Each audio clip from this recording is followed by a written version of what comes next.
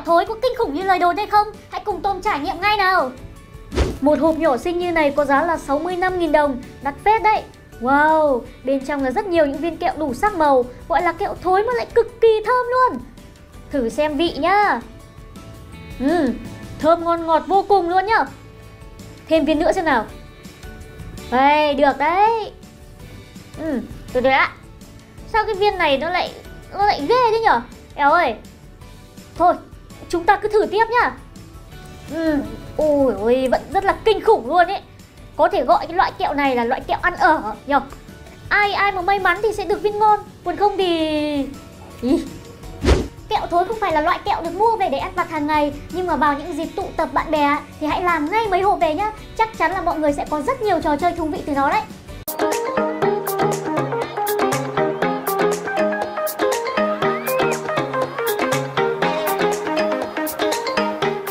Gói ăn vặt khổng lồ có gì đặc biệt? Mọi người hãy cùng Tôm khám phá nó ngay nhá. Ui, nhìn bao nhiêu loại kẹo ập xuống bàn mà khoái thật đấy. Nhiều quá không đếm được nhưng ít nhất là cũng phải tầm 30 loại khác nhau đấy. Giờ mình cùng thưởng thức hương vị của nó nhá. Gói xanh có hình con cá con tôm này là snack các bạn ạ. Vị của nó thì giống như oxy đỏ ngày xưa nhỏ nhỏ chúng ta hay ăn đó. Gói đen này thì là snack khoai tây, ăn không khác gì gói xương chó bán ở cổng trường ngày xưa cả. Cái hộp này nhìn ảnh ở ngoài thì biết ngay nó là bánh xốp rồi. Bên trong có 2 cái và vị của nó là matcha nhá. Rồi tiếp đến là ăn thạch này, gói xé cay này, mì tôm trẻ em này. Và bao nhiêu loại bánh kẹo với đủ kiểu vị khác nhau. Các bạn muốn trải nghiệm rõ hơn thì hãy mua về và ăn đi nào. Chỉ cần bỏ ra 250.000 đồng thôi mà mua được về một đống bánh kẹo to đùng thì đó là rẻ đúng không? Tết này Tôm sẽ mua 2 đến 3 gói về để đãi khách. Cảm ơn tất cả mọi người đã theo dõi clip nhá.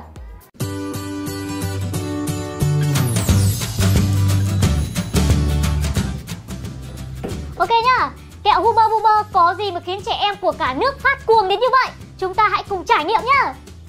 Mỗi hộp này có giá là 50.000 đồng. Nó thú vị từ thiết kế đựng hộp kẹo trở đi. Bên trong kẹo được cuộn thành một cuộn to dài thuồn thuột như dây thừng thế này đây. Theo như biệt độ trẻ con ở xóm Mách bảo là phải cho được cái đầu kẹo ra ngoài rồi kéo như là kéo sợi vậy. Ăn bao nhiêu thì ngắt bấy nhiêu. Nhưng mà loay hoay một hồi thì mình vẫn không làm được. Thôi, bỏ qua đi. Cho vào mồm, nhai luôn cho nó nhanh. Vị hoa quả rất ngọt và thơm, nhai cũng vui miệng phết nhở. Kẹo này không chỉ để ăn mà còn có thể chơi với nó, nên chắc là các bé mới thích đến như vậy. Kẹo này mình nghĩ chỉ phù hợp với trẻ em thôi. Còn riêng mình ấy, nếu như muốn nhai cho thơm miệng khử mùi thì mình sẽ sử dụng một cái loại kẹo khác. Đồ ăn của trẻ em thì có rất là nhiều thứ, đủ các loại giá cho đến hương vị rồi là chất lượng. Mọi người phải tìm hiểu thật kỹ trước khi mua về cho con em mình sử dụng nhé.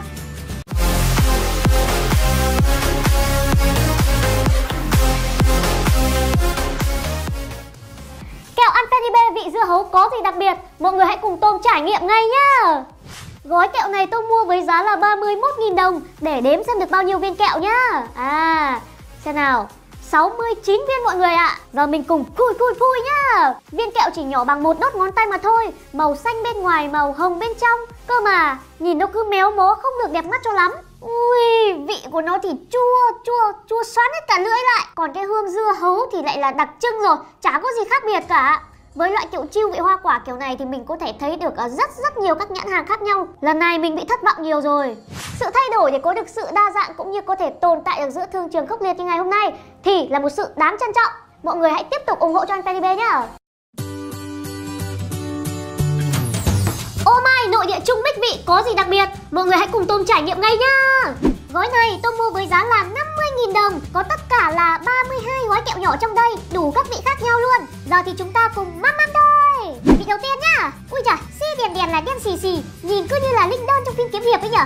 Người chua, thế nhưng mà cũng không chua lắm đâu. Được cái là nó giòn sần sật, ok phết. Cherry vàng ươm này, vẫn giòn sần sật và không chua. Ngọt thì vừa phải chứ không có ngọt sắc như đổ đường vào nữa. Tiếp đến là mận đỏ nhở. Phần hạt và phần thịt quả rất là sắc. Tiếp đến là bơ nào. Ui, chua quá, xoắn hết cả lưỡi lại. Bơ thật không như bơ. Cuối cùng là táo nhỏ ạ. Ôi, cái mùi đặc trưng nó giống như trong gói mứt Tết. Oh my, nội địa chung mix vị ăn ngon. Nhưng kiểu của nó thì giống như là mứt hoa quả hơn là oh my. Món này có vẻ hợp mua về bày Tết để tiếp khách đấy. Cảm ơn tất cả mọi người đã theo dõi clip nhá.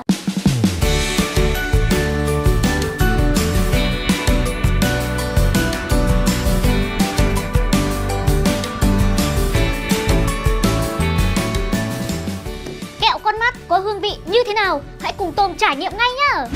Kẹo này có giá là 100.000 đồng. Các bạn có thể đặt được dễ dàng trên các app đặt đồ nhá. Xem nào. Ui giời, một hộp to đùng như này mà vỏn vẹn có 5 viên kẹo thôi. Ơi, mày nhìn sao nó ghê ghê. Trong mắt to đùng rồi gân máu các kiểu. Eo ơi. Rồi rồi, thử ăn xem hương vị như nào nhá. Mùi thì cũng thơm đấy. Thơm kiểu kẹo cao su vậy. Tách nó ra thì bên trong nó có rất là nhiều siro ngọt, vị dâu. Kẹo thì cũng kiểu dẻo dẻo. Ok. Nhưng mà hình như là do mình bị ám ảnh bởi con mắt trong các bộ phim kinh dị hay sao ấy, mà mình ăn nó cứ bị ghê cổ ấy.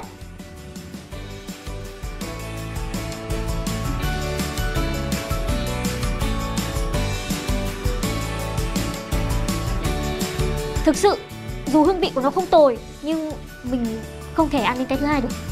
Loại kẹo này thực sự chỉ phù hợp với các dịp lễ như là Halloween. Còn với tính chất kinh dị của nó, mình cực kỳ phản đối cái việc mua nó về để thưởng thức hàng ngày, nhất là mua cho trẻ em. Cảm ơn mọi người đã theo dõi clip.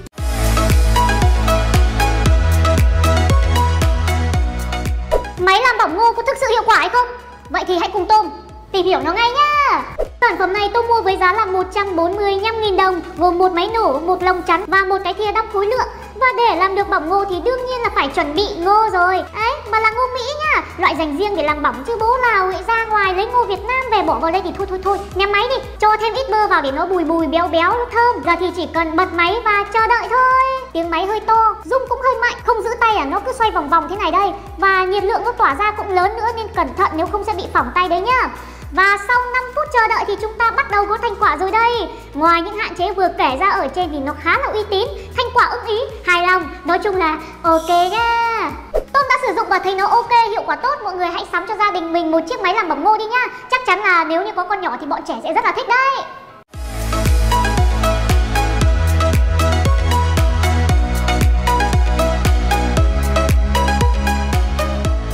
Que cây ở cổng trường có gì mà hấp dẫn học sinh đến vậy? Mọi người hãy cùng Tôm khám phá nó ngay nhá. Chỗ này Tôm mua hết có 50.000 thôi. Bắt đầu với xiên đầu tiên nhá. Nó được gọi là kẹo hồ lô nhá. Nó hấp dẫn ở cái cách đặt tên thôi, chứ ăn xốp sộp, bột phòng hết cỡ luôn, bóp lại thì chả được mấy tí. Còn cái miếng dẻo khi ăn phải xé ra này, người ta cứ đồn là làm từ miếng lót hoa quả của Trung Quốc. Thật là xàm xí, bằng bột nhé mọi người. Rồi đến mấy loại tăm que. Nghĩ đến ngày xưa chỉ dám ăn từng que nhỏ một, lại còn phải cắn dè nữa chứ. Bên cạnh đó còn rất nhiều các loại khác được đặt bằng nhiều loại tên khác nhau, rất là hấp dẫn như thịt hổ, cánh gà, gà xé cay. Ôi rồi ôi, nhưng mà có một đặc điểm chung là nó mỡ và mùi gia vị nồng khó ngửi, y như là mấy cái đồ đóng gói của Trung Quốc ấy. Không khuyến khích ăn nhiều đâu nhá, ăn ít que cay thôi. Cảm ơn tất cả mọi người đã theo dõi clip.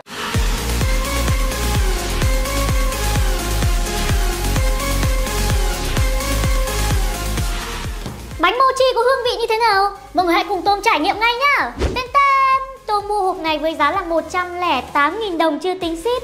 Chỉ có vỏn vẹn 3 chiếc bánh con thôi. Không chờ đợi gì nữa và bây giờ chúng ta cùng thưởng thức nó nhá. Ôi, nó mát lạnh buốt răng luôn. Lớp nhân có 2 phần, phần đậu và phần kem. Cái nhân trắng này là kem này. Và chiếc bánh đầu tiên này có vị hoa anh đào mọi người nhá. Đến chiếc thứ hai nào. Wow, nhân đậu đỏ nhá, ngon đấy. Chiếc cuối cùng này là vị matcha trà xanh. Mình nghĩ là mỗi người chỉ ăn được khoảng 2 chiếc là ngán lắm rồi. Nên chuẩn bị một tách trà để uống khi ăn thì sẽ ok hơn rất nhiều đấy. Mỗi món ăn lại chứa đựng một nét văn hóa, một câu chuyện ẩm thực khác nhau. Nếu có thể chúng ta hãy trải nghiệm thật nhiều món ăn để có thể mở rộng tầm hiểu biết của mình hơn nhá.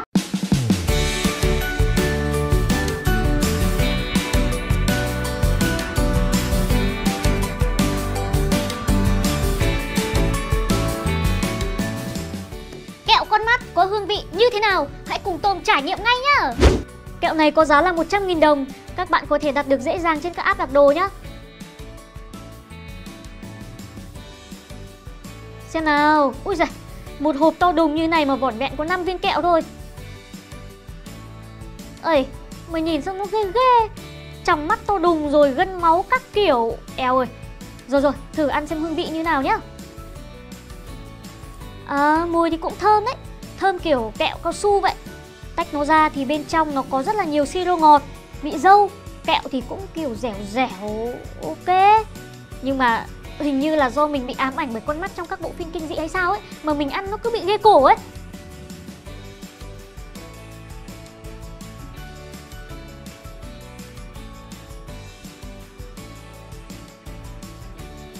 Thực sự, dù hương vị của nó không tồi, nhưng mình không thể ăn đến cái thứ hai được. Loại kẹo này thực sự chỉ phù hợp với các dịp lễ như là Halloween. Còn với tính chất kinh dị của nó, mình cực kỳ phản đối cái việc mua nó về để thưởng thức hàng ngày, nhất là mua cho trẻ em. Cảm ơn mọi người đã theo dõi clip. Món đôm dừa kinh dị như thế nào? Mọi người hãy cùng Tôm trải nghiệm ngay nhá. Ui, nhìn nó ngọ nguậy giống như sâu là mình giởn hết cả da gà lên rồi. Ta cần phải chế gia vị thì mới ăn được. Cắt lá chanh vào này, cắt thêm ớt tươi này, cho hạt tiêu này, rồi đổ nước mắm. Phải đợi nó ngấm gia vị tầm 20 phút thì mới ăn được nha. 20 phút đã trôi qua và bây giờ là đến phần thử thách bản thân vượt lên chính mình. Nhìn thấy mấy con giống sâu như thế này là mình đã phát khóc lên rồi ấy. Thôi rồi, không được hèn, không được hèn. Cố lên Tôm ơi, há miệng ra, cắn đi, cắn nuốt. Cái chất nước nhảy nó phun ra trong miệng Tôm là mình tí nữa thì chớ. Mình phải cố gắng nuốt thật nhanh xuống, nên bây giờ mọi người hỏi mình là đuông có vị gì thì mình chịu chết. Thôi mình xin được đầu hàng. Lại tiếp tục có thêm một món ăn đặc sản mà mình phải liệt nó ngay vào danh sách đen. Bởi vì sao? Bởi vì nó thực sự kinh dị và gây ám ảnh đối với mình. Cảm ơn tất cả mọi người đã theo dõi clip.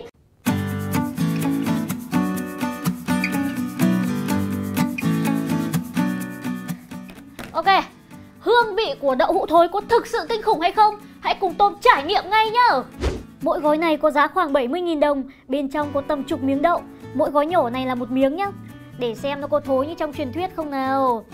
Ai cha, không hề thối nhá.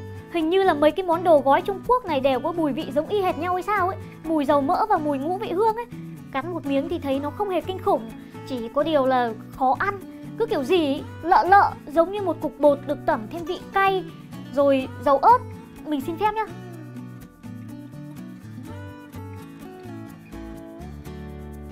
Nếu bạn là một người yêu thích ẩm thực lạ miệng thì các bạn cứ mua nó về. Còn mình thì chắc chắn sẽ không bao giờ có lần thứ hai. Lý do đơn giản lắm, là mình không ăn được thôi.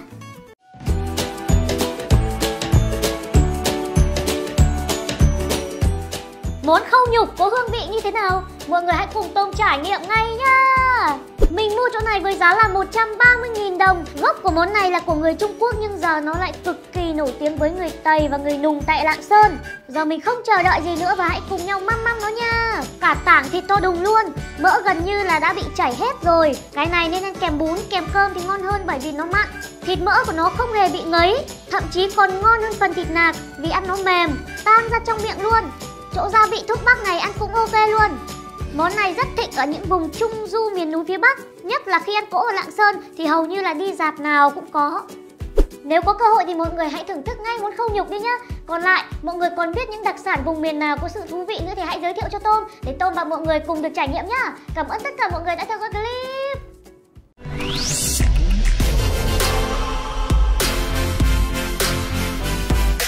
Trứng Bắc Thảo có hương vị như thế nào? Mọi người hãy cùng Tôm trải nghiệm ngay nhá. Mình mua trứng này với giá là 24.000 đồng một hộp 4 quả. Mới mở hộp ra thôi mà mùi như kiểu là đứng giữa trang trại vịt vậy. Trứng được ủ bằng đất sét, trấu, tro. Thôi, giờ bóc cái lớp này ra đã. Bây giờ mọi người cùng đợi Tôm đi rửa trứng và tay cho sạch sẽ đã nhá. Và bây giờ cùng khám phá nó thôi. Ui, mùi khai quá, khai dã man. Lòng đỏ thì nó chuyển thành đen rồi. Thử lòng ngoài trước nhá. May quá là nó không quá kinh khủng mọi người ạ. Đến lòng trong nào. Nhìn thôi đã thấy ghê rồi. Nuốt đi, nuốt đi, nuốt đi. Thật sự không thể nuốt nổi. Ăn một miếng trọn vẹn cả lòng trắng và lòng đỏ nào. Nuốt. Ôi không. Mình xin giơ cờ trắng và đầu hàng. Sau này không biết như thế nào, chứ đến thời điểm này đối với mình đây là món ăn đáng sợ nhất. Hương vị của hàu sống có thực sự khó ăn hay là không? Mọi người hãy cùng Tôm trải nghiệm ngay nhá. Hàu này Tôm mua tại chợ hải sản với giá là 45.000 đồng 1 kg. Bắt đầu nạy vỏ nhá. Giờ để thưởng thức được thì mình cần chuẩn bị thêm một chút gia vị. Xì dầu, chanh, mù tạt. Mọi người hãy cùng Tôm oánh chén nó thôi. Vắt chanh này, thêm xì dầu này. Wow, miếng thịt hàu lạnh ngắt nhanh chóng trôi xuống cuống họng mà Tôm chưa kịp biết vị của nó như thế nào luôn. Hôm nay mình sẽ thử ăn hàu cùng với mù tạt. Và đây là lần thứ hai mình đụng đến mù tạt. 3, 2, 1, nuốt. May là vị hăng nồng của mù tạt đã bị át đi rất là nhiều rồi. Công nhận là nó giúp hàu bớt tanh hơn và cũng khiến cho mũi mình bị kích thích nhiều hơn. Hàu sống không hề quá khó ăn, chỉ là với những đồ dạng gỏi hay ăn sống như thế này thì sẽ không phù hợp với những người có cái dạ dày yếu.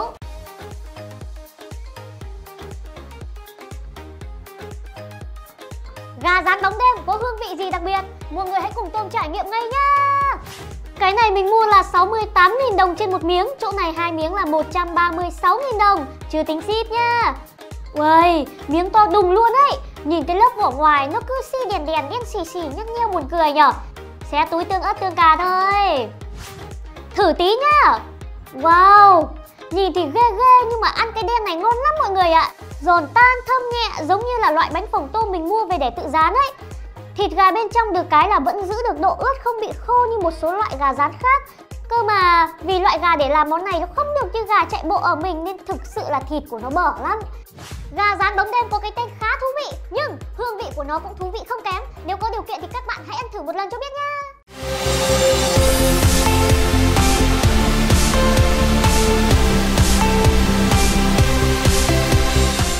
Ok, hôm nay Tôm lại tiếp tục với chuyên mục thách thức bản thân với mì cay cấp độ 7. Bát này Tôm đặt là vị thập cẩm với giá là 68.000 đồng chưa tính ship. Xem với 68.000 đồng thì mình có những gì nào? Một con tôm, 2 miếng mực, 2 miếng cá và một tá chả viên. Chúng ta cùng măm thôi. Uống nước dùng trước nào. Wow, tê cứng hết cả lưỡi rồi. Phê lòi. May là mình đã chuẩn bị một cốc sữa ở đây. Sữa hạm cay rất tốt đó mọi người ạ. Nói chung là mì cay cay cấp bao nhiêu là ở nước dùng hết. Chứ đồ và mì thì cái nào chả giống cái nào. Trời, mình bắt đầu toát hết mồ hôi tay mồ hôi chân tứ lưa ra rồi. Thiếu điều là chảy nước mắt nữa thôi. Đời mà không dám thử trải nghiệm những cái lạ thì còn gì vui và thú vị nữa.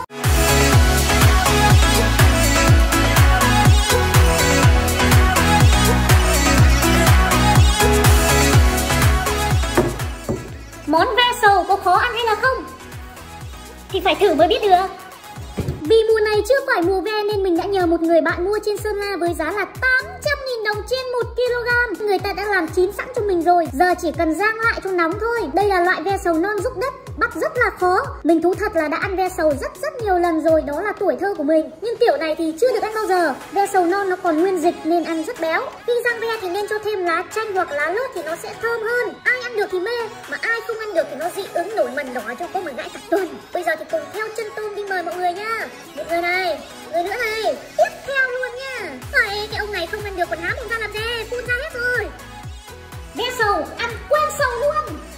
Các bạn muốn Tôm review món ăn gì thì hãy để lại ở phần comment nha.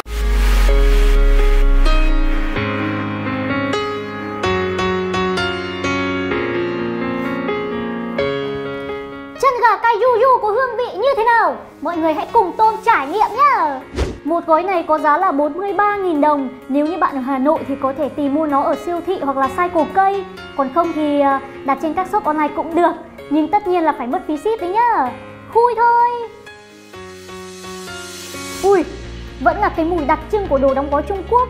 Mùi ngũ vị hương hắc khó ngửi. Thì chắc tại mình không hợp đồ chung. Cứ coi như vậy đi. Ấy, có cả quả ớt nguyên nữa này. Chu đáo ghê. Để xem nào. Một gói này là tầm 3 cái chân gà. Suy ra cũng là 10 mấy nghìn một cái rồi. Và như Hải Phòng không thích lòng vòng, chúng ta cùng thưởng thức luôn nào. Mặn lắm các bạn ạ. Cay thì cũng bình thường thôi, nhưng mà mặn cực luôn ấy. Nhà máy sản xuất gần Biển Đông hay sao mà lắm muối thế. Thử miếng ớt xem nào. Ớt thì nó cay. Thì ớt phải cay thôi. Được cái là ăn giòn sần sật, điểm cộng duy nhất luôn. 100 năm trong cõi người ta, vừa cay vừa mặn, đó là đồ chung. Thật sự không muốn so sánh đâu, thế nhưng mà hương vị của nó chỉ ngon bằng 1/3 chân gà ngâm xả táp thôi. Thử để cho biết chứ mình sẽ không cho nó vào danh sách đồ ăn vặt của mình được. Cảm ơn tất cả mọi người đã theo dõi clip nhá. Các bạn muốn Tôm review món ăn gì thì hãy để lại ở phần comment nha. Nhớ tin và follow kênh TikTok để ủng hộ cho Tôm nữa nhá.